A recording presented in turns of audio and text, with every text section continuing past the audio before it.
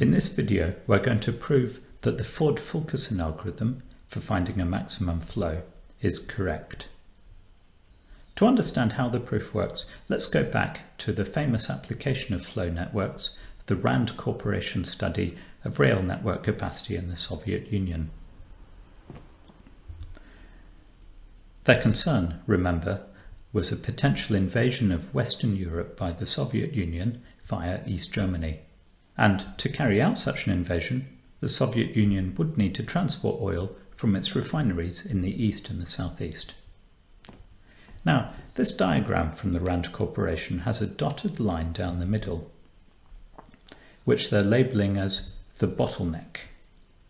This line divides the map in two. It separates East Germany from the oil refineries in the east. And so every train load of oil has to cross this blue dotted line at some point. It could cross it on any one of these links, the links that go from one side to the other, but it has to cross one of them. Therefore, if we add up the capacities of all of these dark blue edges, which in this case comes to 163 trains per day, it gives us an upper bound on the total amount of oil that can be shipped to East Germany. We could of course do the same exercise for any line that separates East Germany from the refineries in the east. If we drew our separating line here further west, we get an upper bound of 228 train loads per day. And this separating line here further east gives us an upper bound of 276 train loads per day. The Rand Corporation considered all possible separating lines, and the one that gave them the lowest upper bound was this one in the middle, which is why they call it the bottleneck. This idea of a separating line that divides the source from the sink is the big idea in this video. Let's spell it out formally. Here's a simple flow network. To keep things simple, we'll look at a network with just one source and one sink like we did in the last video. And here's a definition. Pause the video, read it to yourself and then copy it out.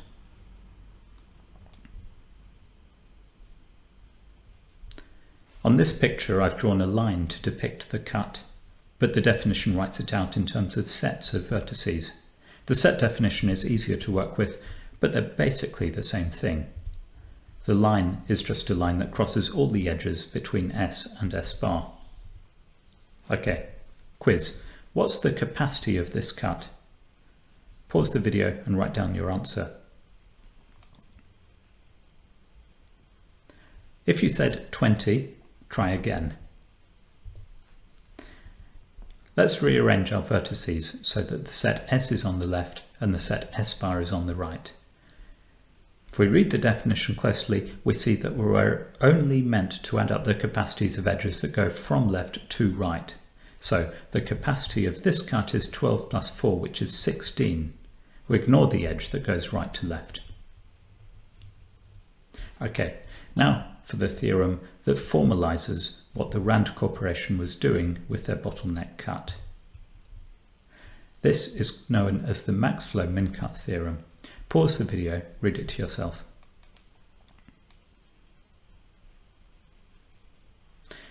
Before we go on to talk about the proof, I just want to say a bit about how we use theorems of this general type.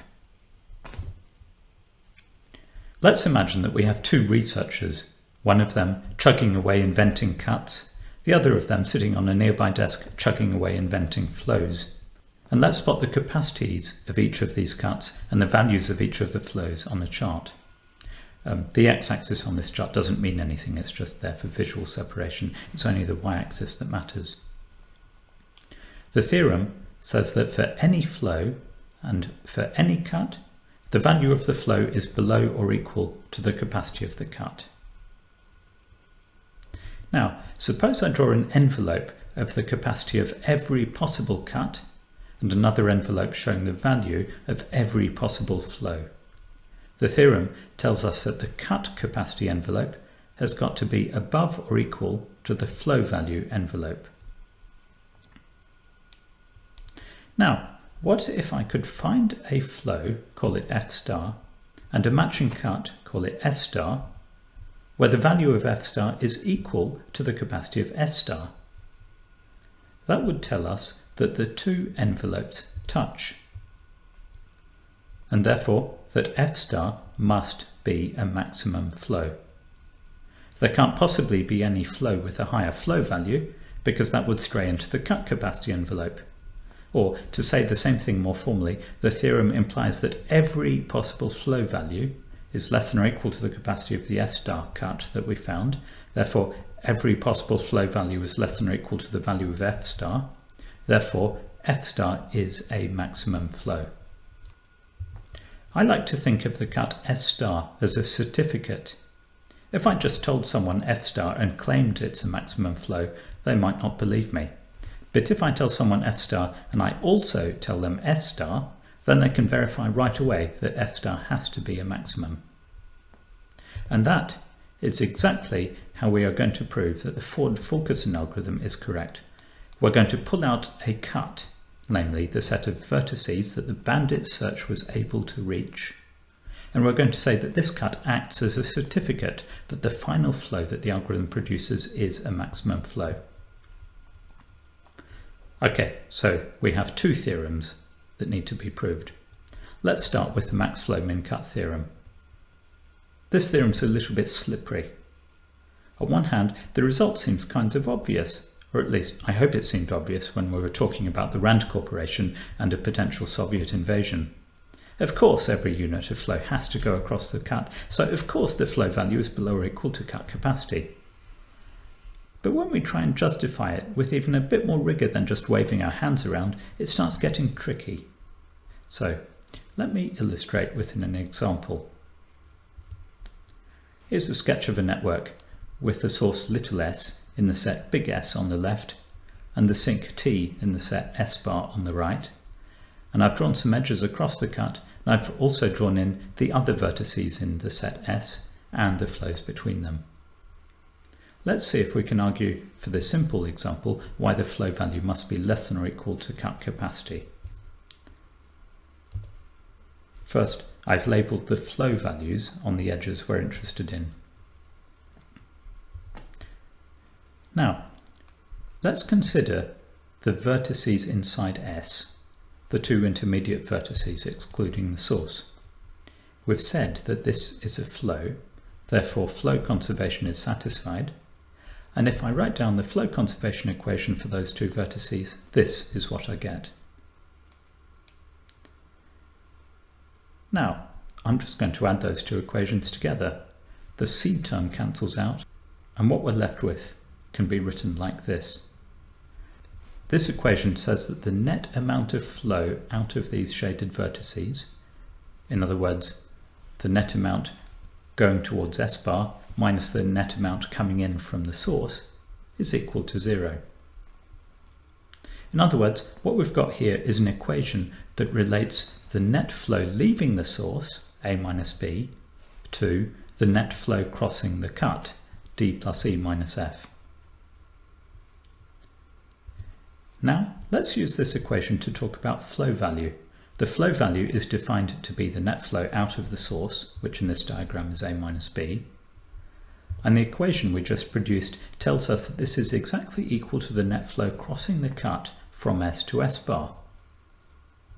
And the net flow crossing the cut is certainly less than or equal to cut capacity. Great, so that's the general spirit of the proof. I'm going to write it out now as a formal proof using symbols carefully, and the symbol pushing is all just a way to write out the argument we've made here, but with more polish and slickness.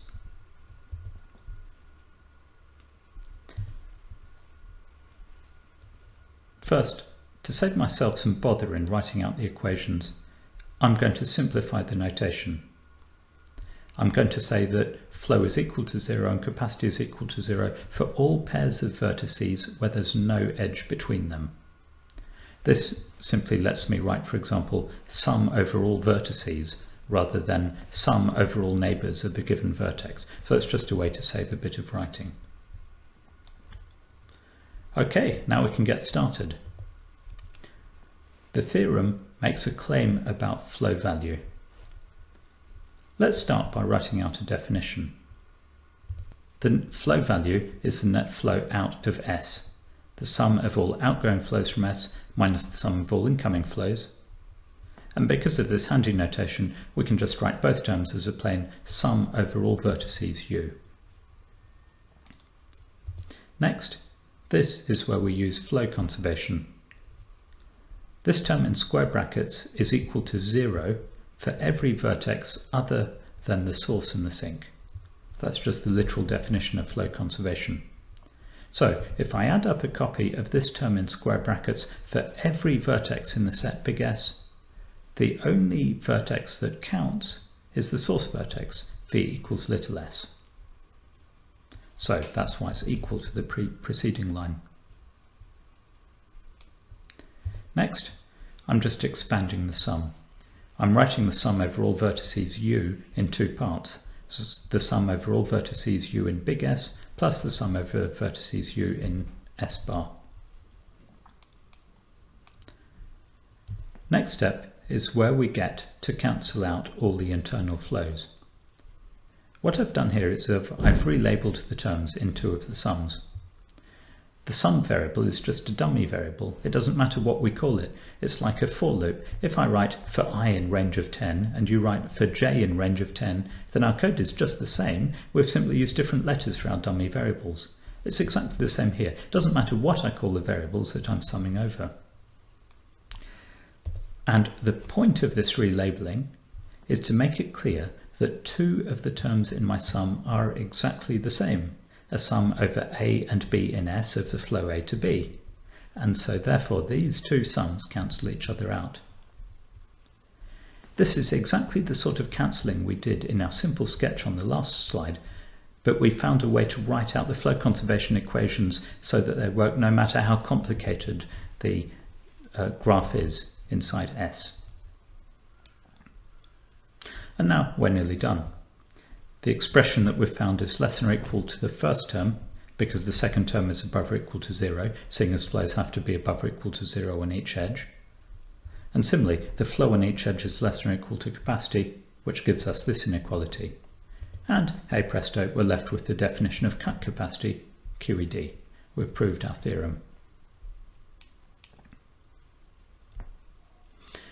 And now, all we'll need to do is delve into these two inequalities a little bit more deeply, and that will give us a proof that the algorithm is correct. Let me explain what I mean.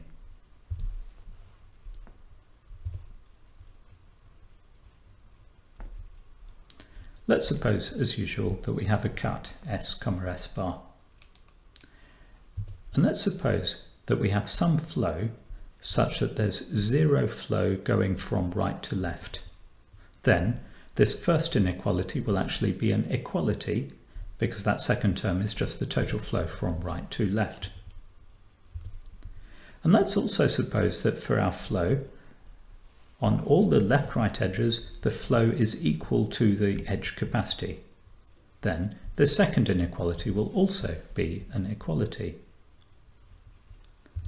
And then, if both these inequalities are actually equalities, then the algebra proves that the flow value is in fact equal to the cut capacity. Let's just repeat that. What we said is, if we manage to produce a flow F and a cut set S bar such that the flow on all edges from S to S bar is equal to capacity and the flow on all edges from S bar to S is equal to 0, then we know that the value of our flow is equal to the capacity of our cut. And then, as we reasoned before, our cut acts as a certificate which proves that our flow is a maximum flow. And that is how we're going to prove that the Ford-Fulkerson algorithm is correct. We'll simply look at the flow it finishes with, and we'll look at the set that it discovered during the final sweep of bandit search, and we'll verify that these two inequalities are tight, and then we're done. Good, so let's write it out. We'd better start by stating the theorem we want to prove and by giving it source code. We want to think about what's happening in the final pass of the algorithm, the pass where it fails to find an augmenting path. Let's remind ourselves how the algorithm works. there's the flow that we've found, call it f star. We look at this flow and we produce a residual graph. The residual graph has exactly the same vertices as our flow network, but it has different edges. The rules for edges go like this. If there's an edge in the flow graph, where the flow is less than capacity, then we draw in an edge in the residual graph saying, increase the flow on this edge. And if there's an edge in our flow graph where the flow is positive, let's say f star of u to v is above 0, then we draw in a backwards edge from v to u and give it the label decrease the u to v flow.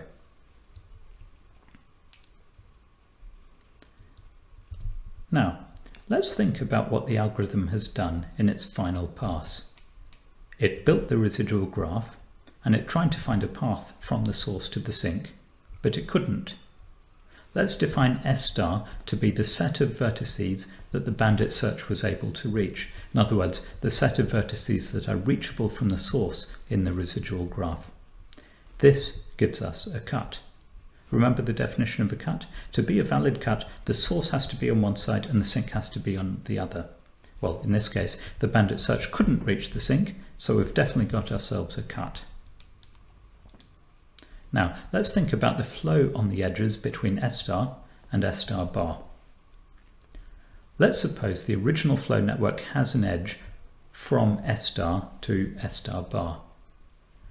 The residual graph can't have any edges from S star to S star bar. That's how we define the set S star bar to be unreachable vertices, and therefore the flow on this edge is equal to capacity. What about flows from S star bar to S star? If there were any flow going from S star bar to S star, then the residual graph would have an edge in the opposite direction, but again it can't. That would contradict the definition of S star, and therefore every flow from S star bar to S star is 0. Let's repeat. The flow on every edge from the left-hand side to the right-hand side is equal to capacity, and the flow on every edge from the right-hand side to the left is 0. What we said about the max flow min-cut theorem tells us that this flow is therefore a maximum flow, QED. I think this is a really stunning proof, and I just want to wrap up this video by saying why. Let's just recap the idea. We found two problems which are dual to each other. One problem is produce a flow whose value is as large as possible, and the other problem is find a cut whose capacity is as small as possible. And these two problems are linked because of the max flow min-cut theorem. We know that any cut gives a bound on the attainable flows and vice versa. This idea of two problems that are dual to each other, where each gives a bound on how well you can solve the other, it turns up in all sorts of surprising places. You may have heard of deep fakes, and you may even have implemented them using generative adversarial networks. The idea of an adversarial network is that it's a neural network that's been trained to detect, is this image fake or genuine? It can literally be seen in the same way as a cut constraint. The problem we're trying to solve is come up with an algorithm that can generate images and makes the images in our training set seem plausible. And an adversarial network can, if you interpret it in just the right way, give an upper bound on the plausibility of the images produced by the generator. This has all been terribly hand-wavy. The thing is, to say what it is that we're even trying to maximize, we need to use probability theory.